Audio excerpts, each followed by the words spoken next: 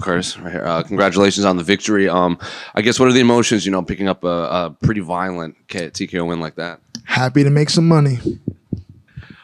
Talk to me about that first round, because obviously, you said he's never faced a guy that can sprawl like that, and then I think people were a little surprised. I think he got like 7 or 8 takedowns in that first round. So what's going on in your mind when in that opening round? He did a really good job of being sticky, but the thing with that is you expend a lot of energy. I could hear him breathing heavily in my ear after that. After the first round ended, he kept sweeping my feet, but I was all right with that because he wasn't going to advance. He tried to go for my neck at the end. Wasn't the slickest attempt. I was ready for it, and yeah, it's not rocket science. He's going to shoot. I got to sprawl. Were you surprised that he wasn't being a little more active and looking for submissions, or was it something that you were not letting him get into place like that? I got a big neck. It's hard. You got to get position before you get the submission. I didn't let him get position. And then coming out of that into the second round, he struck with you a little bit before shooting. Were you expecting that at all? Because even in his corner, they were like, you got to do something with these takedowns. We knew, my coach said he's going to get very uncomfortable. He got uncomfortable. He shot a very telegraphed shot. That's why I was able to sprawl. His very first shot in the first round was smoother because he wasn't frustrated. The second round, you could see it. It wasn't as he didn't have no smoke, and I was able to see it, sprawl, brawl. Like I said, not rocket science. And those punches that put him out, it looked like you were landing them for a while until he did go out. Were you surprised that he wasn't kind of moving his head at all?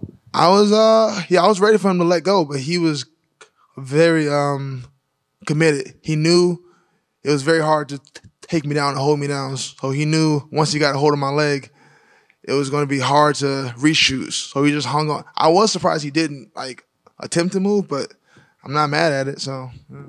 And obviously, you called for the Tom Aspinall fight. You said you have unfinished business, even though you are 1-0. I assume you for the interim title. Would you go back over to the UK for that fight? Yeah, London was dope. I'm down to go back. Appreciate you. Was there a song that was more hyped than the Mortal Kombat theme? Is there a song that's more hyped than that?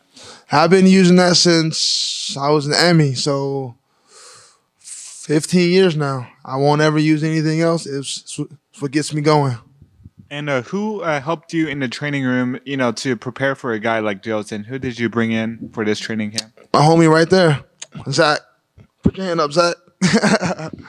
That's he took me down a lot, and we worked on a lot of get-ups, a lot of sweeps, a lot of defending it. What you saw tonight, I did that to him a few times. The hammer fist, just not as hard because I love my teammates.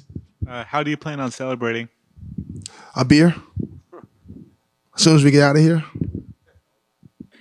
I don't want to keep you from that, but if the Aspinall fight doesn't work out, if he chooses to do something crazy, maybe waits for the winner, is there anything else that makes sense to you? Nope. It won't be. I feel like you guys are all trying to edge me towards Gane. That's not happening. I asked for him already in the past. He missed that bus. So if it's not Aspinall, we'll figure it out. I'm not gonna make no concrete decisions right now because I don't know what's going on. I haven't even looked at my phone all day. But if it's not Aspinall, we'll go from there. It ain't gonna be Gane though. That's a no.